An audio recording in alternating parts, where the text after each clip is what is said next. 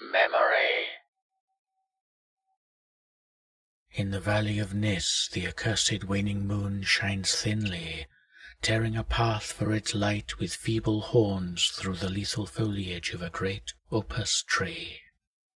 And within the depths of the valley, where the light reaches not, move forms not meet to be beheld.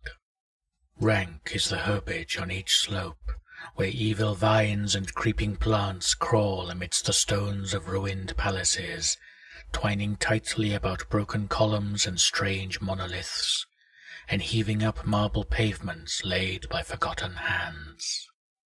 And in trees that grow gigantic in crumbling courtyards leap little apes, while in and out of deep treasure vaults writhe poison serpents and scaly things without a name.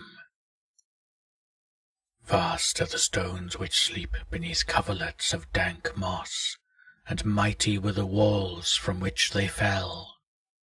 For all time did their builders erect them, and in sooth they yet serve nobly, for beneath them the grey toad makes his habitation. At the very bottom of the valley lies the river Than, whose waters are slimy and filled with weeds.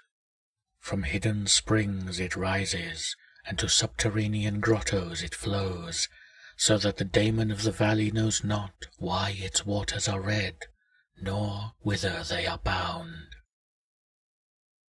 The genie that haunts the moonbeams spake to the daemon of the valley, saying, I am old, and forget much. Tell me the deeds and aspects and name of them who built these things of stone. And the daemon replied, I am Memory, and am wise in lore of the past, but I too am old. These beings were like the waters of the river Than, not to be understood. Their deeds I recall not, for they were but of the moment.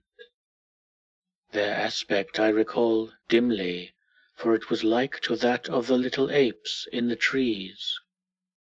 Their name I recall clearly, for it rhymed with that of the river.